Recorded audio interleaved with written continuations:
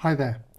So for this question we were asked to find out the area of the triangle ABC where the vertices A, B and C were given by these position vectors respectively, and we had to use vector products.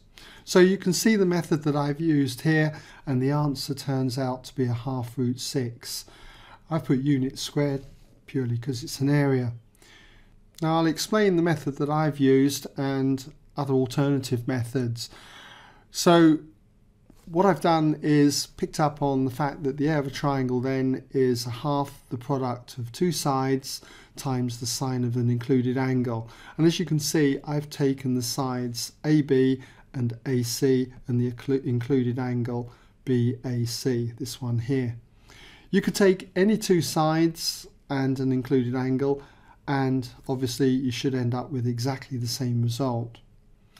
Now, when you take your two sides and do the sine of the included angle, this part here is the vector cross product between the vectors AB and AC. And so what I need to do is take the magnitude of this, because remember this gives me back a vector. So I've written the magnitude lines in red just so that you can distinguish them from the determinant, which is written in black. So we do AB crossed with AC in the usual way.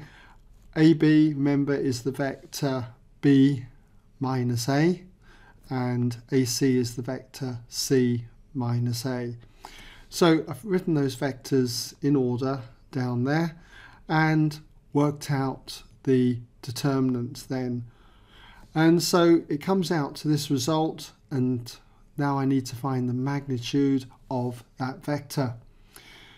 And so working out the magnitude, you can see it's 1 squared plus 1 squared plus 2 squared, all rooted, and then I've got half of this result, and as you can see it comes out to a half root 6.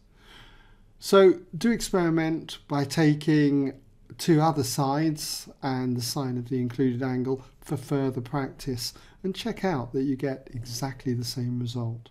Okay?